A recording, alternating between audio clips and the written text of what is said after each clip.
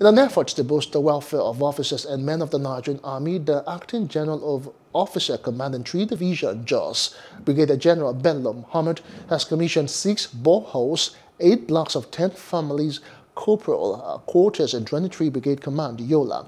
General Mohammed announced that his command philosophy is centered on training troops morale through excellent welfare packages and stakeholders' cooperation.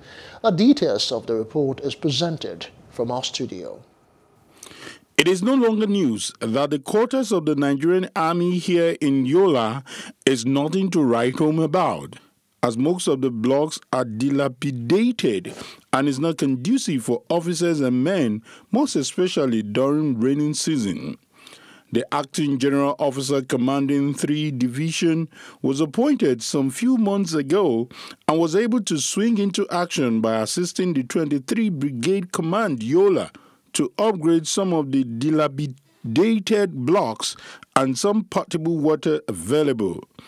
General Mohammed says the welfare of Nigerian soldiers under the 3 Division is his topmost priority. This is to boost the morale of all personnel and their families. The division will continue to support formations and indeed personnel to mitigate challenges confronting troops.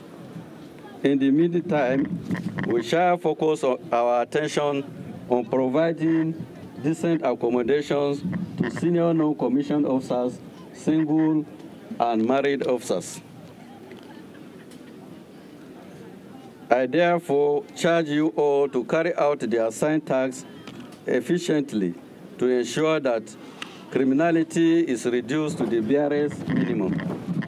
It is only when there is peace that development will take place. One of the women that benefited from the gesture says the provision of potable water by the general will go a long way in bringing to an end to the scarcity of water. She, however, called for well-meaning senior officers to emulate the kind gesture of General Bello Mohammed by sinking more boreholes. The whole of this place, we have just one borehole close to us, and the mess one is only when there is light. That is when we can get water. So we're very happy that they set borehole here for us. This one, even when there's no light, they normally pump the water and keep. Even when there's no light, our children come here to get water. And you know, Adamawa is very hot, so we make use of water very well. Hello, hope you enjoyed the news. Please do subscribe to our